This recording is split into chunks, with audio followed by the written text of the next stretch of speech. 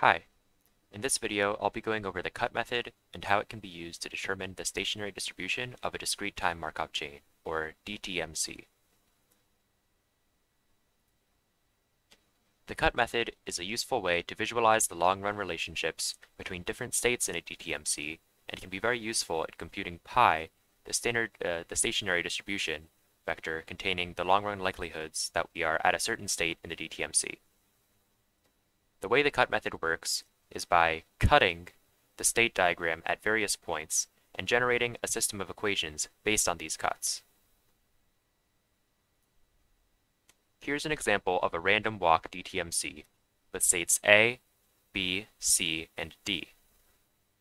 Note importantly that the arrows coming out of each of these states sum to 1, as should be the case by the law of total probability. And here we're using the cut method to get information from the state diagram. You can see that at each cut, we're comparing the flow that goes one way to the flow that goes the other, and saying that they have to be equal, weighted by the transition probabilities. This should make sense intuitively. In the long run, there should be an equal chance of being anywhere in the state space. The only differentiating factor is the ratio of these transition probabilities to one another. Here we take the relationships that we calculated using the cut method and solve them as a system of equations. There is a key equation here that we haven't mentioned yet, but should make sense. The sum of all the entries in the stationary distribution vector should be equal to 1.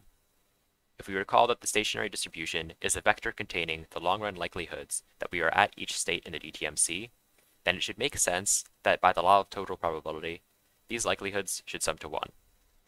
Anyway, you can confirm by looking at the solution that it works. I'm not going to go through solving the system as it's pretty elementary, as you can see here. Here's another example in which we have a cyclic DTMC.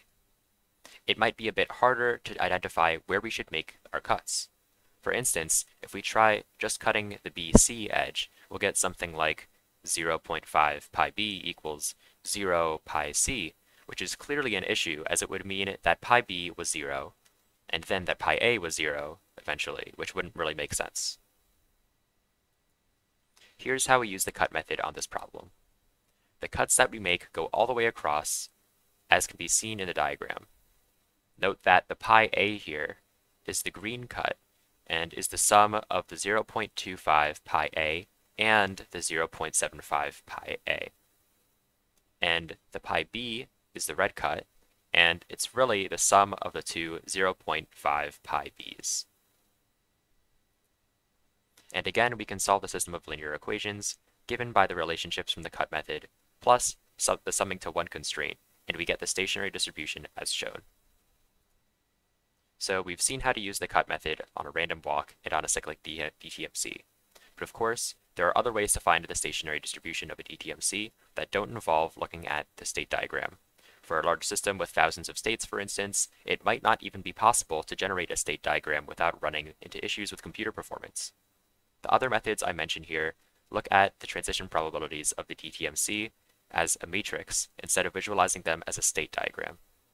The transition matrix of the example we just did is shown here. We can use these matrices to find the stationary distribution by using linear algebra. If you want a quick guide to that, check out my video on it. Thanks for watching, and see you next time.